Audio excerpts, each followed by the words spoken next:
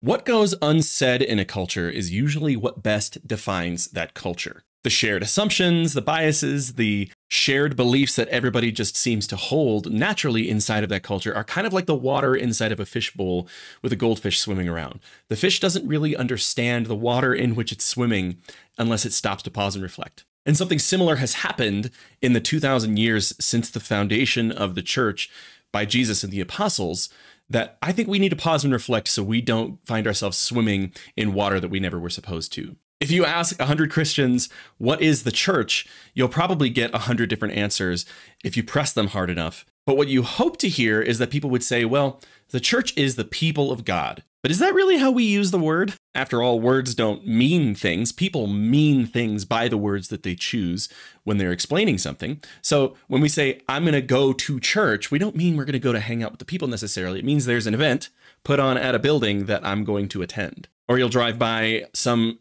old cathedral in the older part of town wherever you live, and you'll say, man, look at the beautiful church. I love those stained glass windows. They look so beautiful. And the only problem is the Bible never uses the word church that way ever. So what might be some other ideas that we've picked up about what church is, what the church is, that didn't come from the Bible? What are some other things that we've all just chosen to agree and we've all landed on the same biases and shared beliefs that we're blind to because it's just surrounding us in the water we swim in modern Christian culture? That's what we're going to explore today.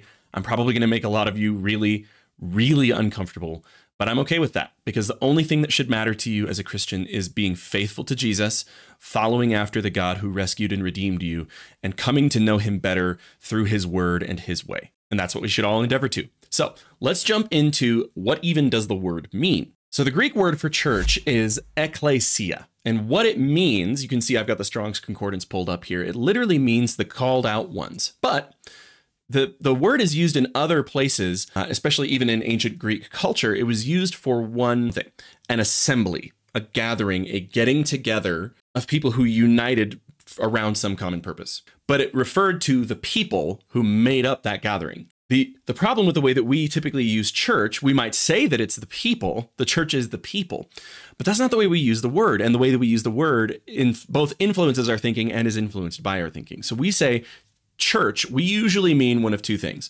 We usually mean the 501c3 nonprofit that employs our pastor and puts on programs for us every Sunday. Or we mean the building that we meet in to go and do those nonprofit things together. Already we are running into massive problems because those are very disjointed ideas, and yet we're just sort of absorbing these without thinking. Now, Jesus only uses this word a few times in the entire Bible, and you can see the two references here on the sides, Matthew 16:18 and Matthew 18:17. The first one is when he's talking to Peter, and he says, on this rock I will build my church, and the gates of hell or Hades will never prevail against it.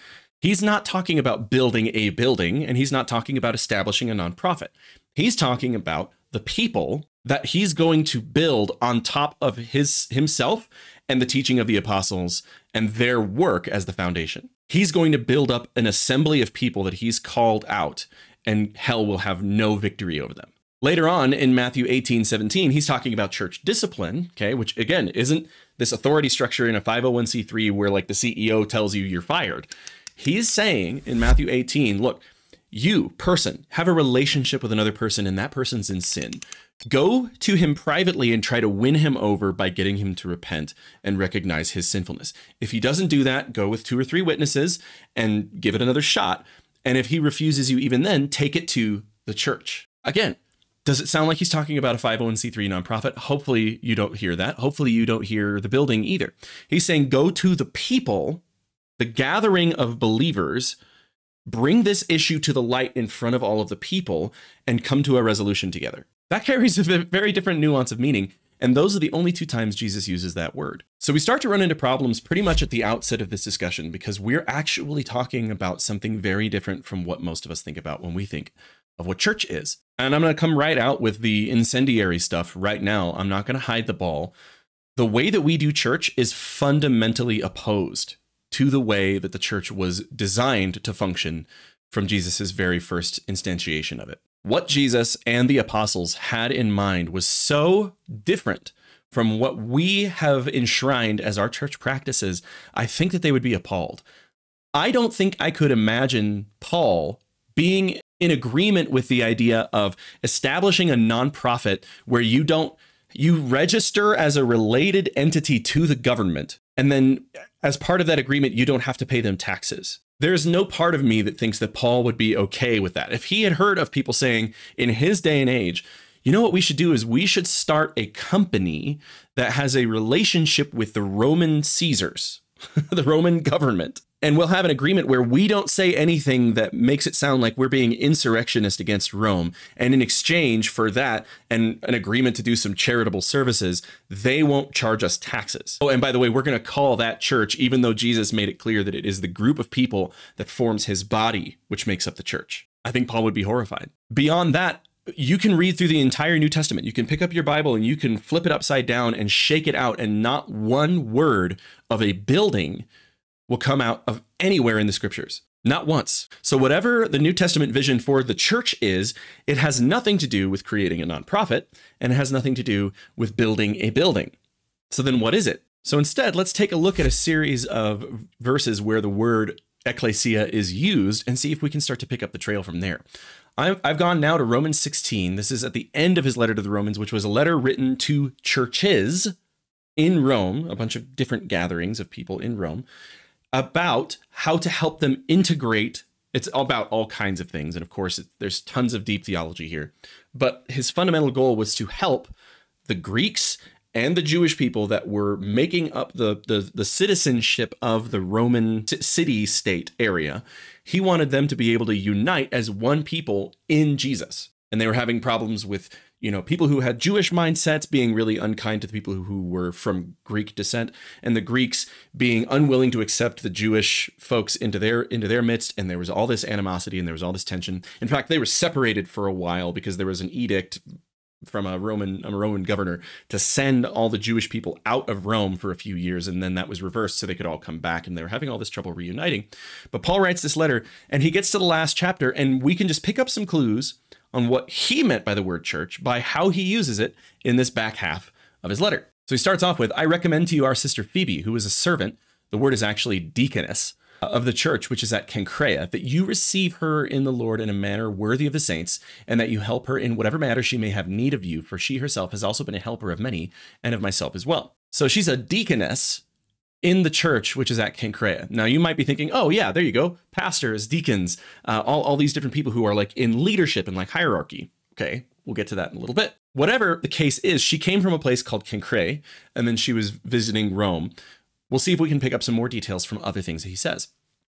Down in verse 3, greet Prisca and Aquila, my fellow workers in Christ Jesus, who risked their own necks for my life, to whom not only do I give thanks, but also all the churches of the Gentiles. Also greet the church that is in their house. So here's a couple more uses of it. The churches of the Gentiles. The gatherings, then, if we're going to use the biblical word, the phrase, the word ekklesia for what it means, the gathering of people who are Gentiles are so thankful for the teaching of Prisca and Aquila because they're a major reason why the gospel went out to those groups of people. But notice, he also says to greet the church that is in their house. Greet the gathering of believers that meets regularly in the home of Prisca and Aquila. So whatever the church was in the first century, it was a group of people that were called out for a purpose, gathering together, and what they did, where they did that, was usually in people's homes.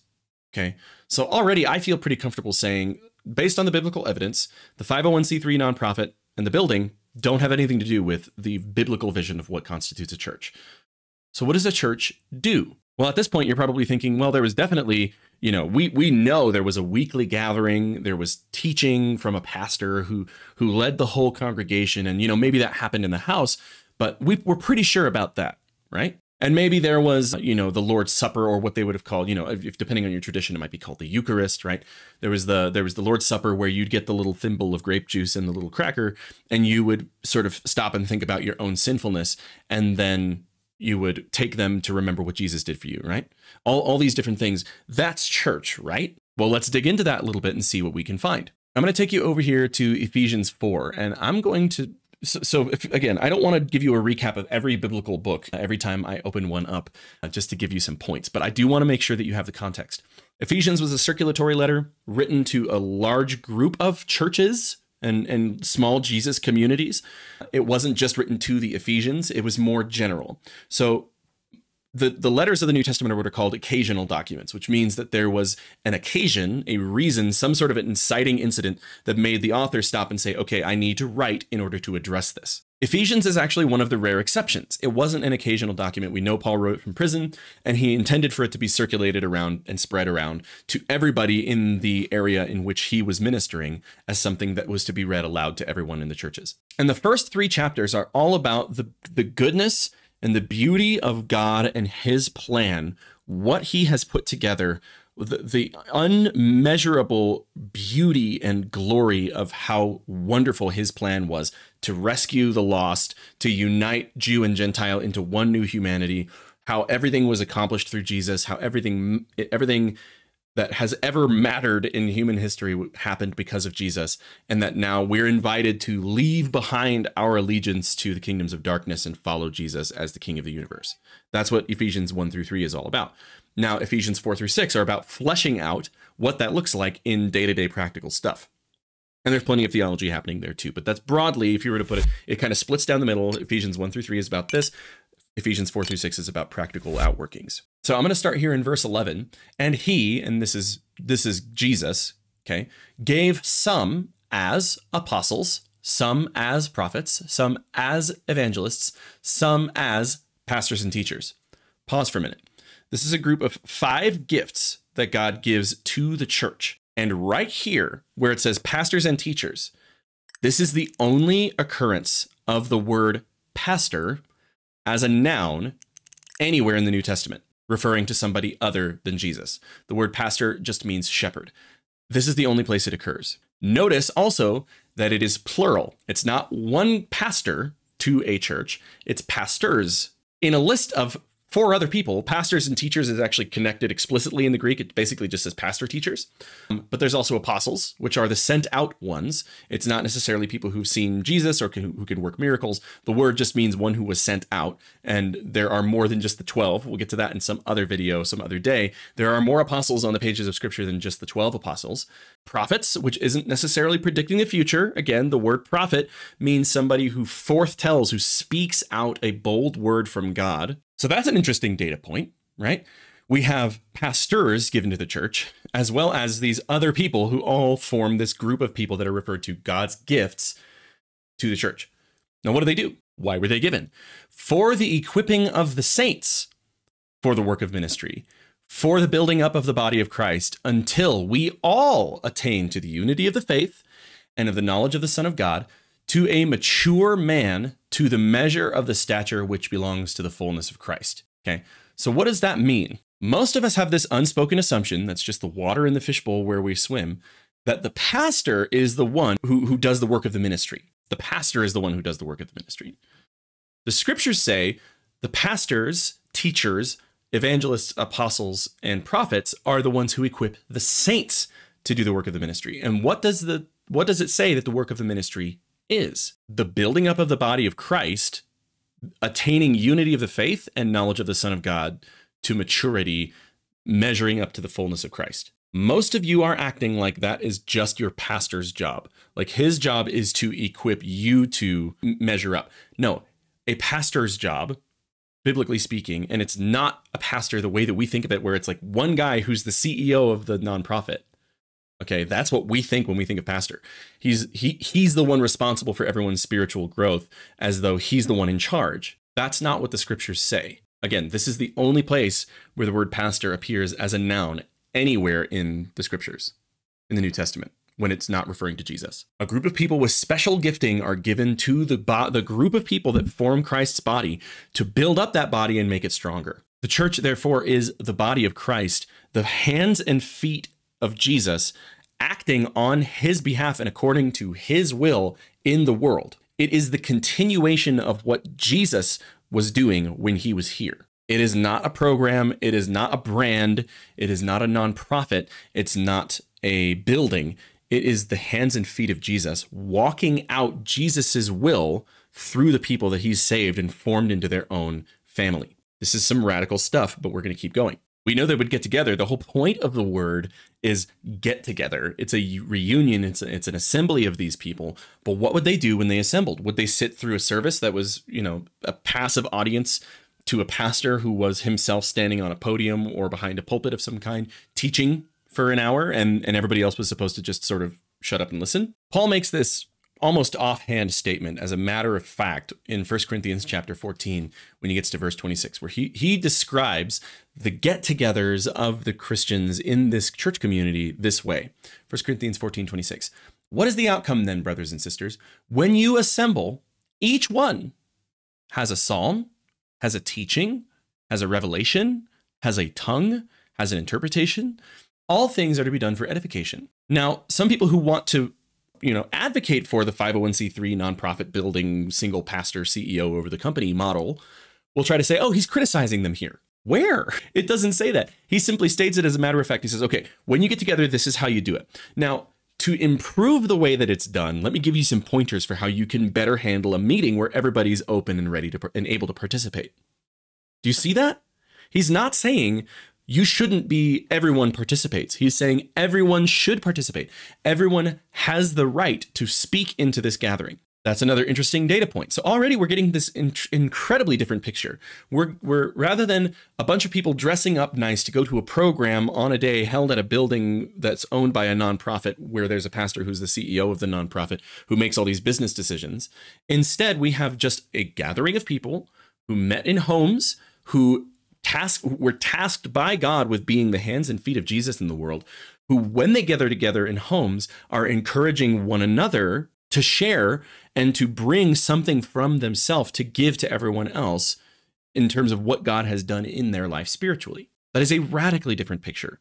Again, you can't find the nonprofit stuff anywhere else in the Bible. This is what a New Testament church looks like. Let's keep going. At this point, you'll probably have questions about things like the Lord's Supper. Okay, well, look, we're already doing so much change here. We're uprooting so many things, but surely there's got to be, like the Lord's Supper, right? Where people stop and reflect on their sins, and then they do the body and the blood of Christ. That's surely important for us to do, right? Yes, it is, but it looks completely different from what you might have expected it to look like. Let's go and have a read. He starts in verse 17 of 1 Corinthians 11, describing what they're doing when they're doing the Lord's Supper. And he has a criticism, but it's probably not what you expect.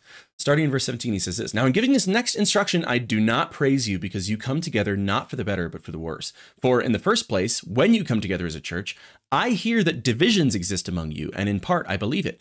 For there also have to be factions among you so that those who are approved may become evident among you." So he starts by saying, like, look, guys, you're messing this up because you're super divided. My goal is that you're all united in Christ, that the things that used to separate you in the world system that divided you should no longer divide you. But you guys aren't getting that message. You're not living that out in your lifestyle. So I'm going to try to correct you here. You guys need some help. Here's what he says. When you come together, okay, when you come together, this is a data point that belongs in the what happens when the church folk get together. Okay. When you come together, it is not to eat the Lord's Supper. For when you eat, each one takes his own supper first, and one goes hungry while another gets drunk. There's a lot of stuff going on in this passage, just in this one verse. Okay. They're getting together to eat, not a tiny cracker, but a meal.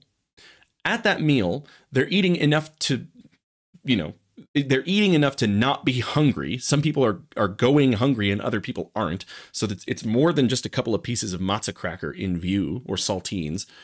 And then he says that these people some of them are getting drunk, which means that what they're drinking is alcoholic. So when we do like the little cracker and grape juice thing, that ain't it. He goes on to say, what? Do you not have houses in which to eat and drink? Or do you despise the church of God and shame those who have nothing? What am I to say?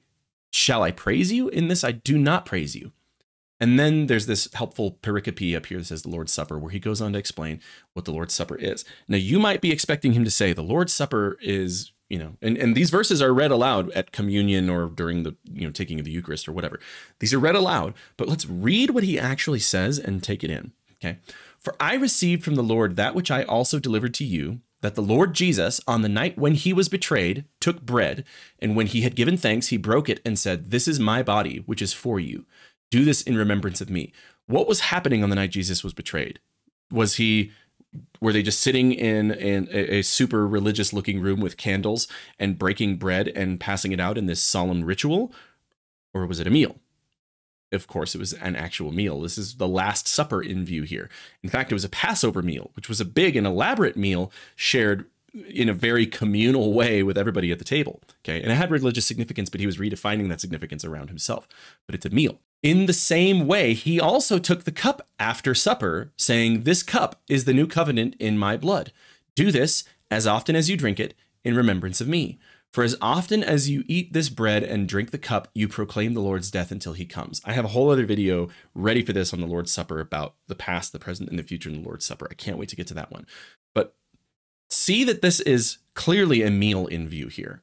He's saying when you get together, some of you guys are getting hammered and some of you guys are going away hungry. And almost certainly what was happening was there was an economic disparity. The people who were rich came and gorged themselves early because Sunday was a work day. They did gather on Sundays, the first day of the week, as it would be said in the Greek. So they would gather on the first day of the week, and it was a day of work for everyone else. Saturday, the Shabbat, was a day of rest for the Jewish people. Jewish people made up a huge percentage of the church at this time.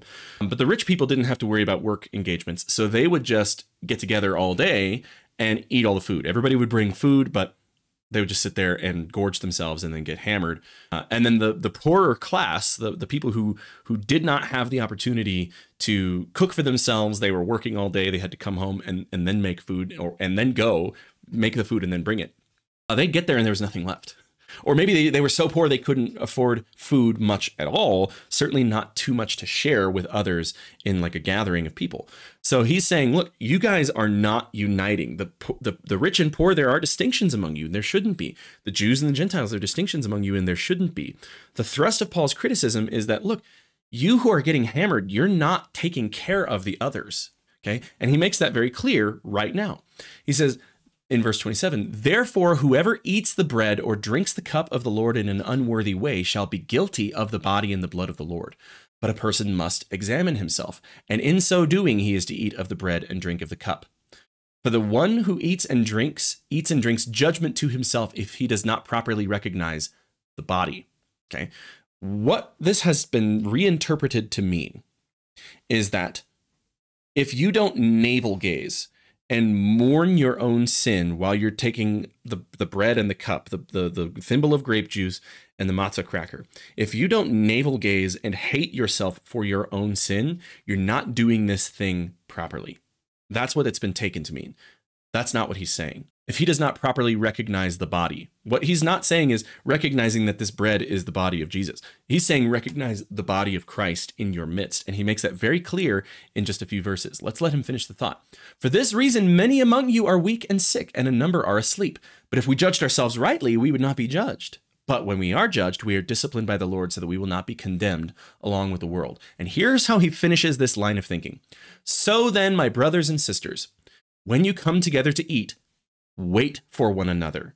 If anyone is hungry, have him eat at home, so that you do not come together for judgment.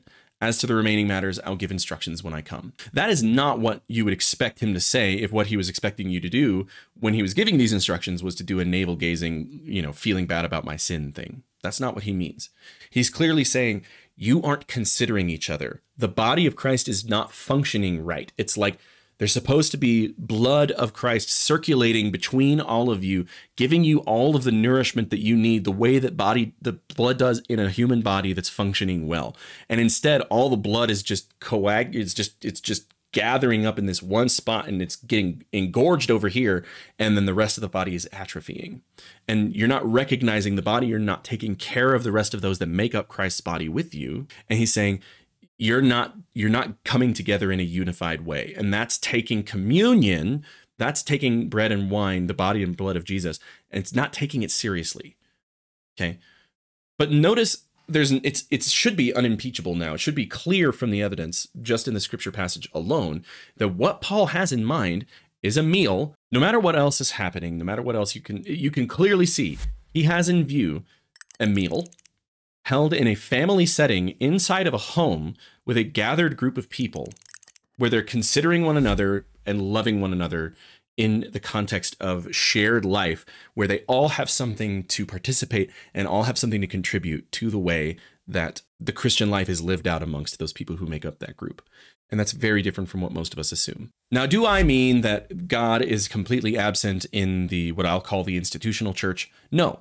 God has been working with all kinds of busted means through sinful humans who insist on doing things their own way, dating back to Genesis. The people wanted a king.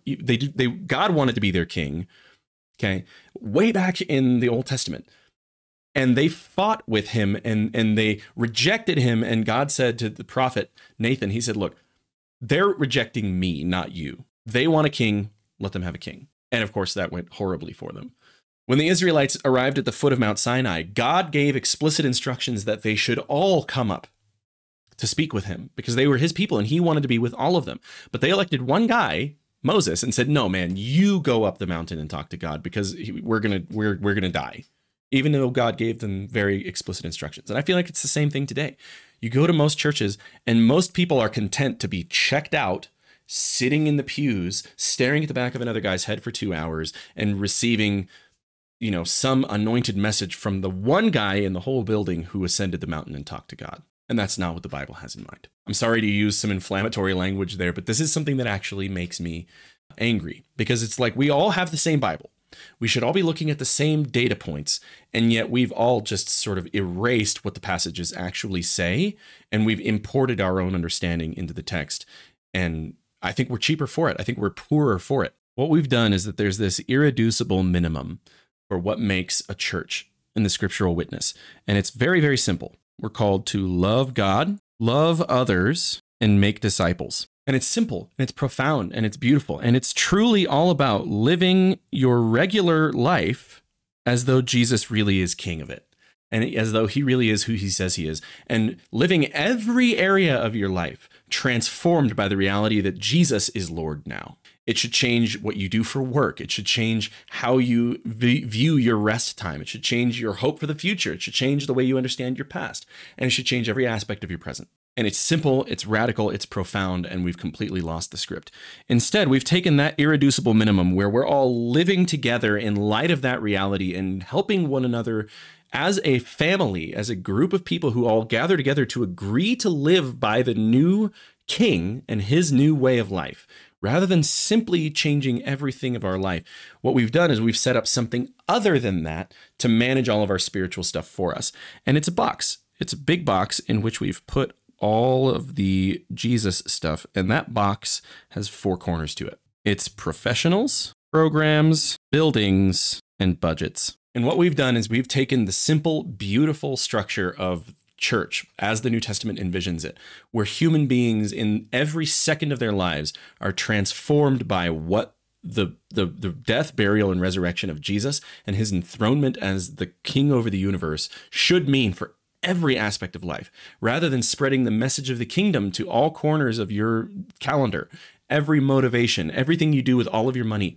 Rather than transforming all of that, we've compartmentalized. We've taken all of that and shoved it into a religion box, and then we have our political beliefs elsewhere, and we have all these other things that are outside of it. And in that box, in order to weaken the power of the Christian message of the gospel of the kingdom, to weaken that, we've tacked on professionals who we pay to be spiritual for us, who we pay to do the study and to relate to God and be the person who ascends the mountain and hears a message from the Lord to give back to the rest of us, rather than accept the invitation to go up the mountain ourselves by the basis of Christ himself and come to know God intimately ourselves. Rather than that, we trust and we even pay someone else to do that work for us and tell us what to think and what to believe, which never really works. Those professionals come up with programs, okay? We think in the West, we think that more information and more facts and head knowledge invariably lead to a changed life.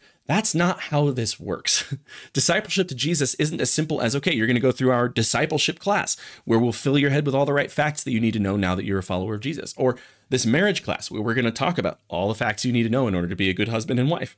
Or this college and careers class and program where you just attend every Sunday for half an hour, and we will give you the facts and head knowledge that you need to know in order to be successful in your career. You have people who go and attend church programs for 30, 40 years and do nothing more than warm a seat and take notes. And their life goes on pretty much exactly the same as it always has. No one is discipled in the institutional church. And I'm being polemic here, okay? It's not like this never happens. But broadly, people aren't discipled into a way of following Jesus. We become, in the words of John Ortberg, we become consumers of Jesus's merit without becoming followers of Jesus's way. And that's an indictment, and it should be an indictment. That's not something that I think we should tolerate. Programs are killing us. They're making us busy. They're wearing us down. It's something we got to get up, get dressed, and drive to a building in order to attend. It's not something where it's real life is happening. We're in lives. It's inorganic. It's inauthentic. No matter how much you try to make it organic and authentic, it can't be, because it's fundamentally, I'm going to get up and recontextualize myself into the place where the religious stuff happens. And then I'm going to try to learn stuff there to take out into my life over here, rather than having them integrated. So the programs are killing us. We have buildings that we go to that we spend hundreds of millions, billions of dollars every year buying and maintaining these buildings, so that the barrier of entry for starting any kind of a ministry initiative is this massive, massive thing to overcome. What if we started with 20 people meeting in our home? What if we started with 5 people meeting in our home? What if we, this is kind of a radical idea, what if we actually took seriously Jesus's call to sell your possessions and give to the poor?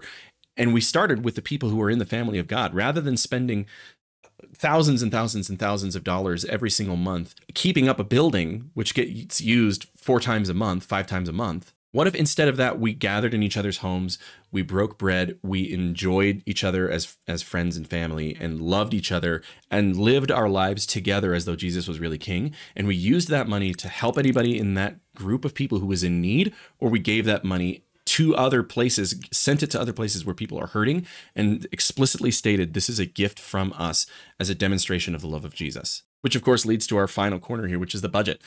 90% of the money that is given to churches, the 501c3 nonprofits, 90% of what's given to these churches goes to pay the pastor, whose job isn't biblical, we just talked about, okay? And we'll have to talk about biblical leadership and all of these things in another day, but his job isn't even biblical. And then the rest goes to the building. Caring for the poor and the sick and the hungry in your cities is an afterthought. You have to sustain the institution first, and then all of it becomes around, okay, we need to get more people in the door so that we can get people giving more, so that we can do bigger productions. And the gospel of the kingdom that changes every aspect of your life gets completely lost in the shuffle, if it is ever mentioned at all. So I'm sorry that I got so heated about this, although I'm not really sorry about it. I think we should all get more heated about this. What do we do with this? And what on earth does this mean for eternity? This is where I think it actually gets really beautiful. Paul's language, Jesus's language, the way that everyone in the New Testament thinks about this is that we're supposed to live now in light of what God's plan is for all eternity. And let's pause for a minute to consider what God's eternal purpose is. The thing that God has been working toward ever since Adam and Eve first brought sin and death into the world through their disobedience, what God has been working towards is reuniting heaven and earth again and having his people deeply integrated in life with himself so that they could complete what they were first created to do, which was spread over the surface of the entire earth and rule alongside him and take the good world that he made and called good someplace beautiful together. That was the plan God had for all humanity in the beginning. That is not a highly religious message. That's actually an incredibly human-oriented message. It obviously has to do with things that are spiritual and has to do with things that are moral, but God's plan was to create a beautiful world and humans to help him rule over it. He was going to delegate authority to them, and then they were going to help him rule over that world for eternity. We sort of broke that plan with the introduction of sin, and then God has been in the process through the temple and tabernacle, through Jesus primarily, of reuniting heaven and earth again forever so that we could all get back on track for that story and get back to the place where we're ruling and reigning with him and taking his good world someplace beautiful. And eternity, what we see in the pages of scripture from Romans 8, Revelation 21 and 22, 2 Peter 3, all of these different passages, what they're pointing us towards is that God fully and finally gets that project back on track again. And you know what won't be there? There won't be church buildings. There won't be pastors, missionaries, and evangelists anymore. The work is completed. So what are we supposed to do from there instead? We work on creating order and beauty and making life flourish. We spend our time resting in the completed work of Jesus, having restored the entire universe. We relate to one another and to God in a never-ending dance of love. That was his ultimate purpose for creating everybody, and that's what we are headed toward, those of us who follow him. That's what we're looking forward to. Now, which of these models of church better sets that up in the present? Okay, what's a better way to live that out, where we gather together? Just imagine, if we were to gather together as though Jesus really is Lord, and Jesus really is king over this place, and we gather together and relate and do life, and we challenge each other and we encourage each other to rethink every second of our lives as though Jesus really is the king. And we share meals, and we anticipate that future day when we'll have a meal with Jesus in the new creation, living our lives there with the job fully completed. But in the meantime, we're encouraging one another. And what we do is we live out our lives together as a group where everyone is important, everyone is valued, and we go out into a world that's hurting and we act as the hands and feet of Jesus. Okay. Imagine if we did that versus the experience of 99% of the people who make up what we call church in the West here is that we get up on a Sunday, we wear fancy clothes, we drive and argue with people in the car on the way to a building where there's a program and a performance that happens. I sit in a seat for 2 hours staring at the back of some other guy's head. I receive a message from one person. Nobody else is asked to participate except, doing the lighting, doing the singing, handing out pamphlets and stacking chairs, none of which are spiritual gifts that God wants you to exercise, by the way. And then what I do is this is all compartmentalized in this religious box over here where I give, 10% of my income every month. Most of it goes to paying the pastor who I'm paying to do his spiritual work for me, and the building where we all meet. But I don't own it. The 501c3 owns it, and I have nothing to do with it. The money I'm spending to rent this building doesn't matter at all to me. I don't get any benefit from that, and it doesn't go to helping the poor. And all of my religious stuff is compartmentalized over here with this nonprofit, and I'm ignoring 90% of the New Testament is irrelevant to me. It's saying love your neighbor. Well, that's outside of the church stuff. Okay, that's outside of the building. Bear one another's burdens. Oh yeah, you should be doing that, but we're not going to be able to do that here. That's really something you should do on your own time. But what we're doing over here in the nonprofit is we've got this service that we all get together and we do. Right? Which of those two models better sets us up to live now as though we are anticipating an eternity where we will be together with God in his world, spreading his influence further and further over the surface of it, and bringing more goodness and beauty the way we were always intended to in the beginning. The church should be an outpost of the kingdom of God here and now, where we meet in one another's homes. We do life together. We're so deeply integrated into each other's lives, in fact, that we actually hurt each other sometimes. We need to forgive each other for our sin, and our sin comes out in the open, and people actually see it, and we're so close to each other.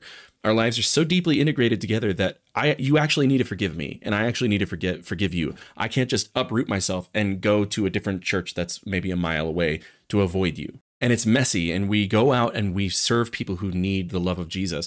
And the money that we give generously doesn't go to pay for a building. It goes to pay for these people are starving in our city.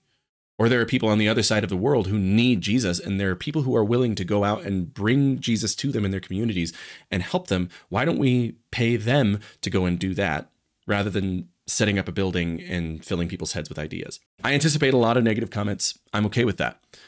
What we can't do is ignore the scriptures, and the scriptures are very clear about this. If you think I'm wrong, please go ahead and find the chapter and verse that you want to utilize, and I'll probably make a response video. I'm totally open to all of this. Criticism is not something I'm afraid of, or I wouldn't have made this video. But what stood out to you? Is there anything here that maybe you haven't heard before? Any moments? Give me all of it in the comments. I want to take all of it. If you've got positive or negative things to say, I love you anyway, and I would love to hear what you have to say. But the one thing that we cannot do is ignore the scriptures. We cannot ignore the witness of the scriptures, and we can't just ignore what they say in favor of what we want to do with our time and our energy. We are not belonging to ourselves. We were bought at a price. And we're accountable to God for what we do with our time and our effort and our energy.